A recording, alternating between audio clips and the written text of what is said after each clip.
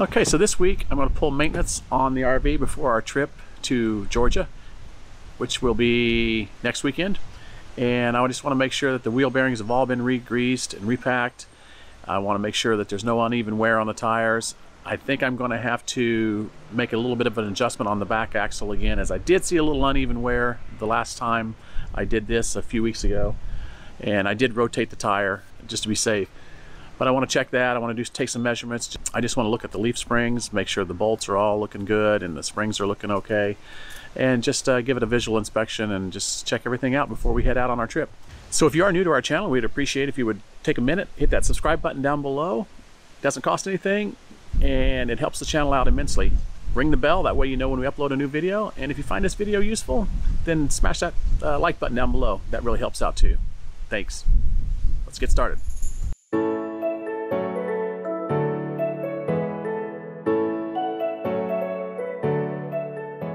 Alright, so I'm just crawling under here. First thing I'm going to look at is the tires and just kind of make sure there's no real uneven wear. This is the front tire on the passenger side and it looks okay.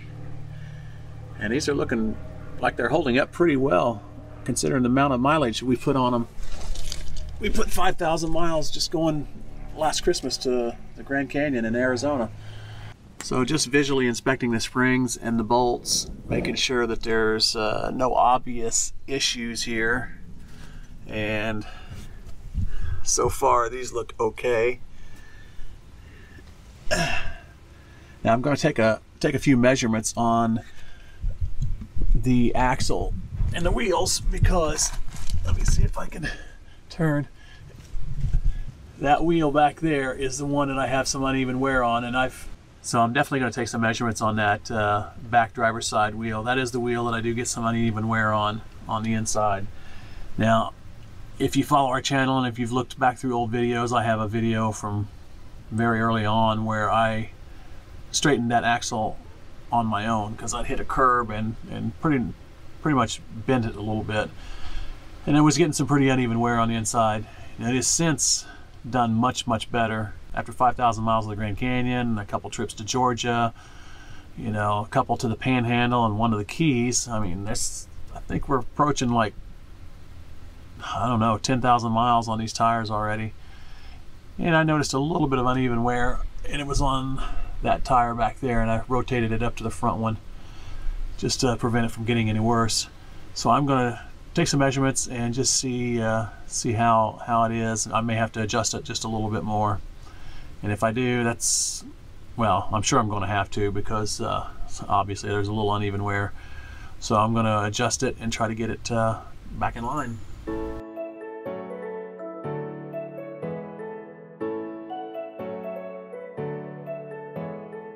Okay, so what I did is I duct taped the end of the tape measure to the front edge of the tire, ran it across and took a measurement. I got 79.5 inches, or 79 3/4 inches.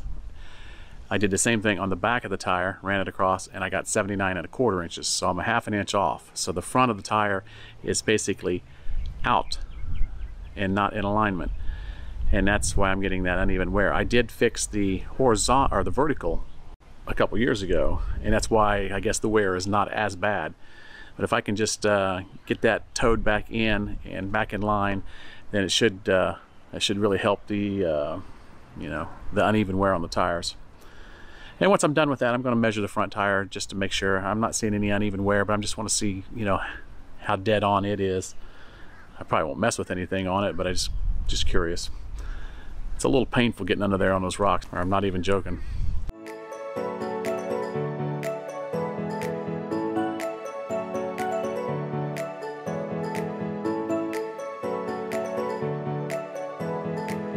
So basically what I've done here is I've used the hydraulic ram jack,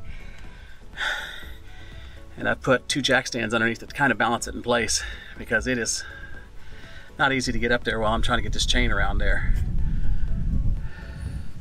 So I'm going to put the chain around there, and I should be able to jack it and tow this tire back inward, because it's definitely off.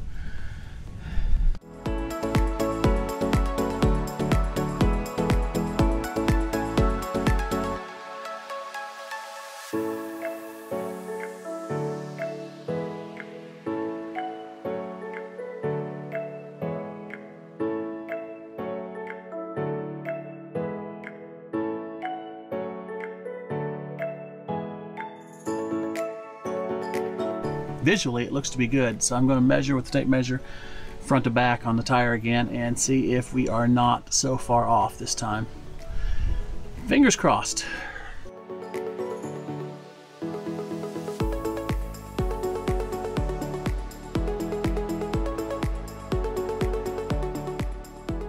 Okay, so I just took the measurement from the center of the wheel over there and the front center of the wheel over there to the outer tread marking right here.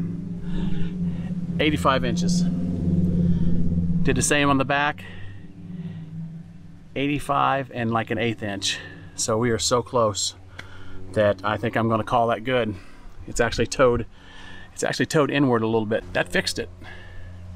So we're going to see how the tires wear from now, and I'll just keep my eyes on them.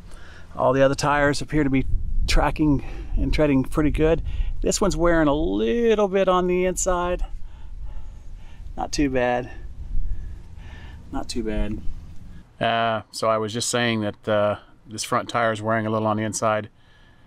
I'm tired. I actually forgot that I rotated this tire from the back tire. That wear was from being on here. So that tire is wearing okay, obviously, because you can see here this tire's fine, and this is the tire that was there. It's a hard job. Let me finish up these wheel bearings and get these repacked with some new grease. And now these tires look in line.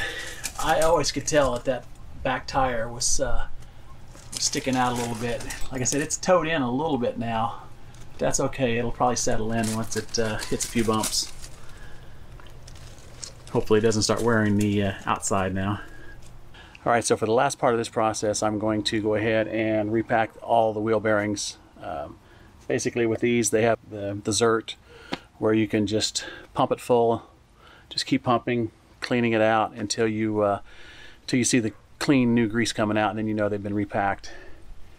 And this will be actually my first time actually doing this. I put a few pumps here and there, but I've not really packed them all the way. So basically there's a little notch there on, at least on the Jaycos, so you don't have to take the whole wheel off. You can just pop this little cover off and be careful not to break the tabs.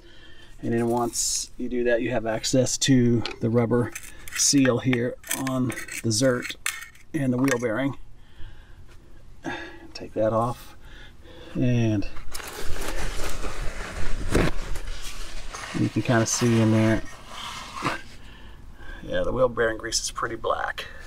So I'm gonna clean these up and pump them all full of new grease.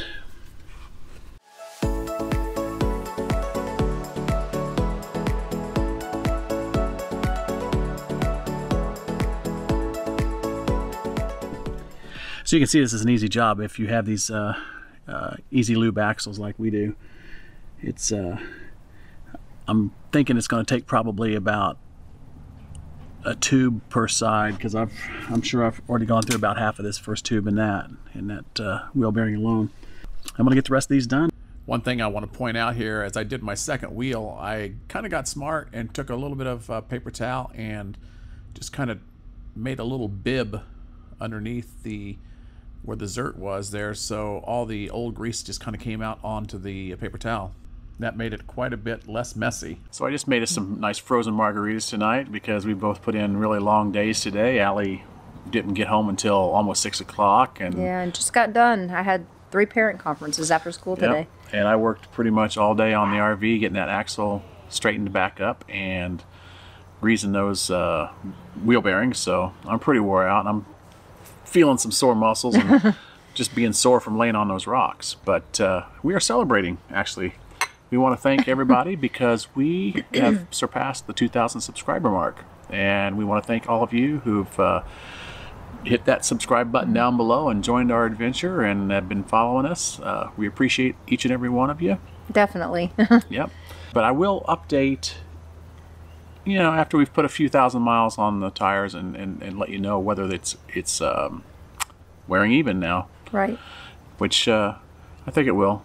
I think I pretty much got it. So.